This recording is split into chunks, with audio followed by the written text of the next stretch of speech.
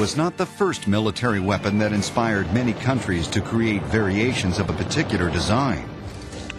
A century ago, a German gun had a similar impact on world events. Number 5. The Mauser Gewehr 98 rifle. It's been called the most successful bolt-action rifle ever made. So perfect is Paul Mauser's design that 100 years after its inception, it is still used in the highest quality sporting weapons and military sniper rifles. Variations of the Gewehr 98 armed the German infantry from 1898 to 1945, laying down solid, dependable firepower through 2 world wars.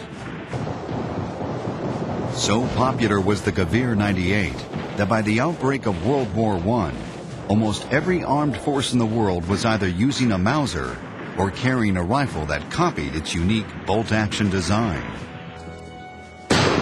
But the realization of the Gewehr 98 came only after years of struggle for Paul Mauser and his brother Wilhelm. Initially, the Mauser brothers designed improvements on the Dresa needle gun that was used by the Prussian army at the time. This featured a new bolt mechanism with a self-cocking feature.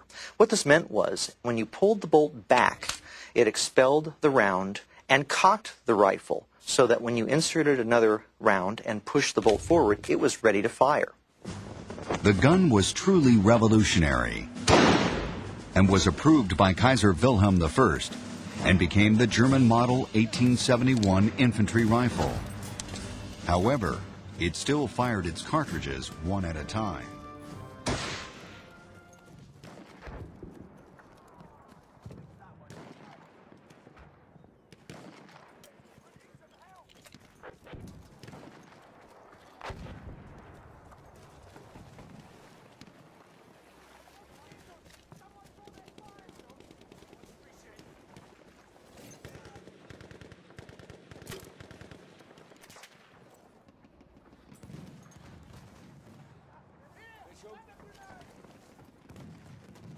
I need ammunition.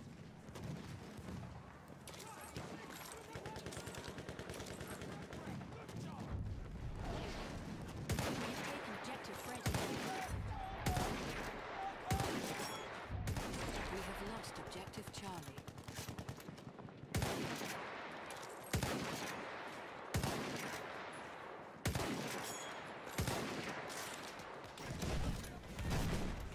Hurry up!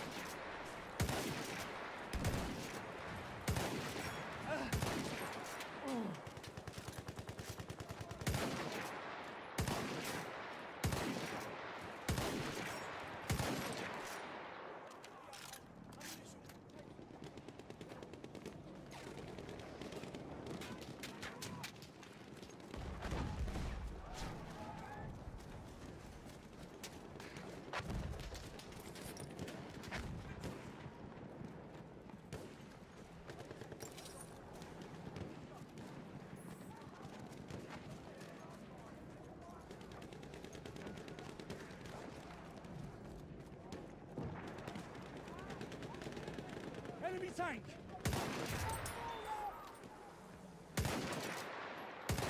Spotted a soldier. We are losing objective butter.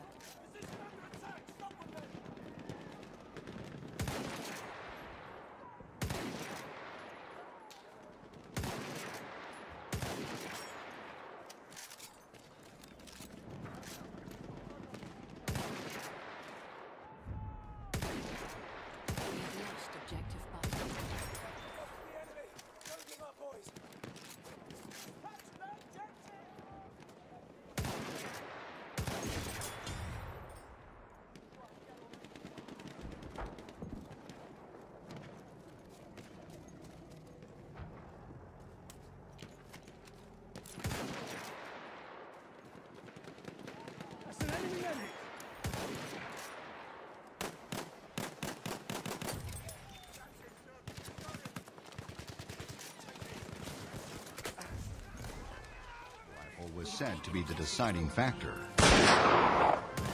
Winchester repeating rifles had won a victory for the outnumbered Turkish forces. Now, European armies demanded self-loading rifles of their own, and Paul Mauser was up to the challenge. Fire! Ultimately, Mauser's innovations had two advantages over the Winchester. The first was its quicker loading system, featuring a clip holding 5 cartridges. The second was that a soldier could now lie in a prone position to fire. I think perhaps the most significant conflict that it was in was the Spanish-American War, because the Americans had just spent a great deal of money in equipping themselves with a rifle called the Krag-Jorgensen. And then they were confronted by the Spaniards firing Mausers, and they suddenly realized that the Krag-Jorgensen wasn't such a good rifle after all. It required a great deal of panache to carry it off, to say, well, sorry lads, we made a mistake, do it all again. But they did it, and really I think that was one of the most significant things that ever happened as a result of the Mauser rifle. A good case could be made that the Mauser is the best rifle of World War I. The Russian, Austrian, French, and Italian rifles were all inferior and not as reliable. The American Springfield 03 was basically a copy, so it was the Mauser. Only the British Enfield came close to being as good.